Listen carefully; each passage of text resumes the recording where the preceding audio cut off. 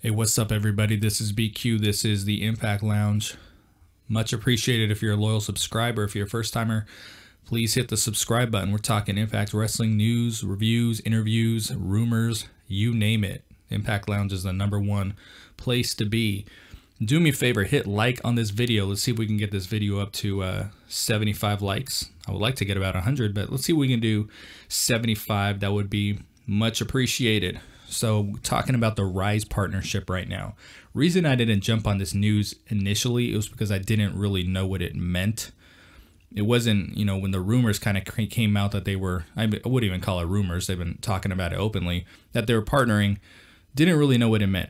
Knew they were getting together to do the seminar, which I believe was with Scott, Gail, Jimmy Jacobs, and Sanjay. And I'm not as familiar with Rise as I should be. I mean, being a fan of women's wrestling, living in Southern Illinois, a few hours south, I wish I was a little more familiar, and I'm going to do a better job of getting more familiar. But from what I've really gathered from them so far is that they kind of want to be the next Shimmer, or maybe even the next Shine. But I listened to their weekly podcast with some of the stars, so you can check that out. Listen on Google Play.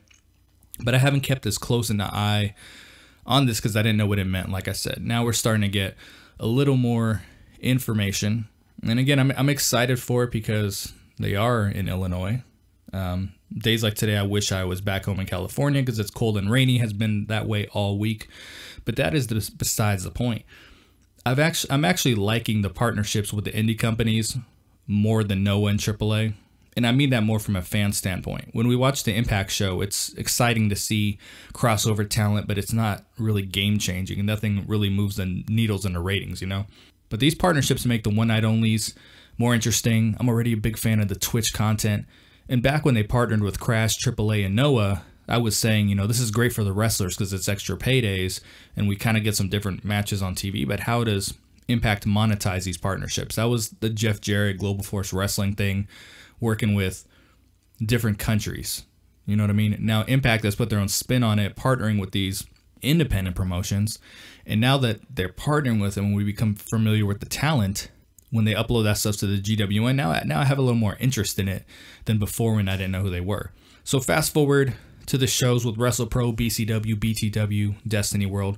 Now they're creating, we're going to get back to Rise here in a second, but they're creating mutually beneficial partnerships that allow them to create revenue with ticket sales because they've been selling all these shows out, even if they're smaller venues.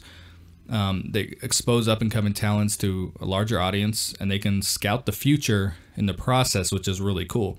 This formula and this business model, and if, man, I tell people sometimes, if you don't understand this business model, I don't know what to tell you at this point. Because I think I saw someone on Facebook the other day, like, I don't get it. Are they not capable of running their own shows? Like, if you're not understanding what they're doing, I don't know how to really break it down. But, anymore. But this formula and this business model allows the company to have their own form of NXT, so to speak. The one night only in Twitch shows, this is like our NXT. And back when I used to watch that, I used to think that was truly at its best when it was a 100% developmental brand, not what they do now.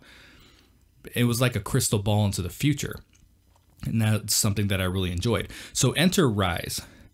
And the one admirable thing about Rise is that on their social media, they fully support Impact. Some of these other companies they partner with, you'll see them tweet around the time of the live events and things of that nature, but Rise goes all in. And the owner, Kevin Harvey, coined the phrase, the future of pro wrestling is in collaboration, not competition.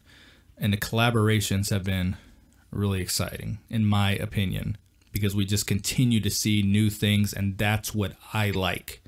And I made the NXT developmental comparison because this is our opportunity to see the knockouts of tomorrow, so that maybe certain stars, when they debut on TV, the crowd is a little bit more familiar with them.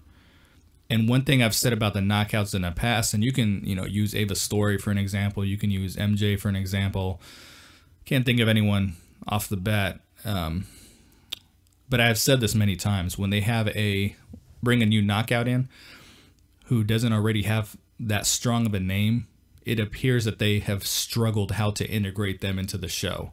Like if they have a name like Taya did, even Hanaya to an extent, you know, when you come in and you've already established yourself on the independent scene, it's easy for them to come in. But when you're like a brand new knockout, you know, most of the fans are not familiar with you, they have struggled with how do we integrate them. This now, like I said, it's a crystal ball into the future. Maybe this allows that transition to be a lot easier. And when they come on TV, the fans are like, okay, yeah, I know who that is. Because I remember in my WWE fan days, like I remember the excitement of someone getting called up. You know, it would be really cool to have that excitement on Impact too, using these, you know, smaller companies as a developmental. And I think with these stars getting that extra exposure, the exposure overseas is something that a lot of these wrestlers don't receive, not anything close. So I'm sure it's very much appreciated, and hopefully they're building a more loyal soldier when they sign someone to that Impact contract. If they're someone who is doing the shows in BCW and already working with a company and getting that exposure, now they get signed, they get called up, so to speak. Maybe they're more loyal than some of these stars we see in the past who just come in and appear to use the company. So I'm kind of getting off on a tangent regarding these partnerships, but Rise is the one that looks like it could be really interesting. And they're doing the show and Sienna's going to be doing color commentary, so that should be really good. It's going to be for Rise's own streaming platform, and they're supposed to be doing content for the GWN as well. And I think they mentioned the Twitch as well. So I wouldn't be surprised if we get some kind of, you know, house shows with them on the Impact streaming platforms in the future. And maybe when they start doing the Knockouts Knockdown, maybe they partner with Rise to do this. And Knockouts Knockdown has been a really cool pay-per-view or a really good show. But you're kind of watching some of the girls and you're like, okay, you know that some of these... Okay, I'm going to use Santana and Garrett, for example.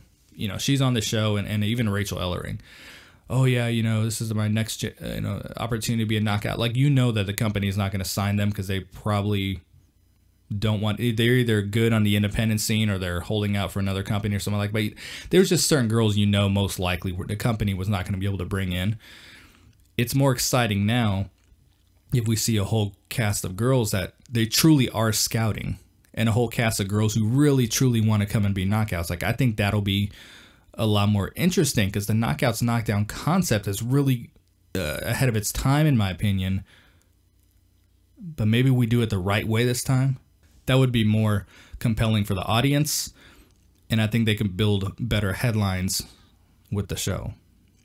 Thanks for listening, folks. Hit the subscribe button, and I'm out. Peace.